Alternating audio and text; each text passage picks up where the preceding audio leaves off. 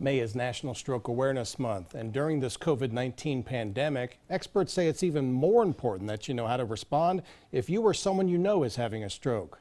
First News reporter Carolyn Sistrand has that information. My dad was a real outgoing guy, had a lot of energy, worked really hard. He was like the foundation, the rock of our family. In March of 2015, Mark Matasik was having a typical lunch with his father, Stephen, but then something went wrong. Everything was normal. Then he started to slur his speech, which, I didn't know what was going on. It was weird.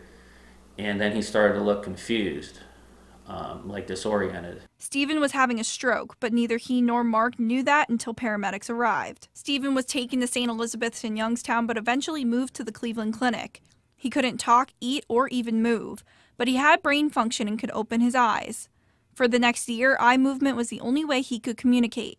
He died from complications of that stroke in 2016. I don't want anyone else to go through what he went through or what the family went through. Dr. Andrew Sutherland is a stroke expert at the University of Virginia Health. He says that right now a big concern with strokes is the connection between blood clots and coronavirus patients. Blood clots are one important cause of stroke, where it prevents blood and oxygen from getting to the brain. And so these two conditions we're seeing may exist together in the same person. Sutherland also says that research for the month of April showed that 40% of the country didn't seek emergency care when they showed signs of a stroke because of concerns over going to the hospital during the COVID-19 pandemic. Don't hesitate. In an emergency condition like stroke, it still is very critical to call 911 and come to the hospital. Now, Mark Matasik is a spokesperson for the American Stroke Association, wanting to help people understand the signs of a stroke and how they can find the best care possible.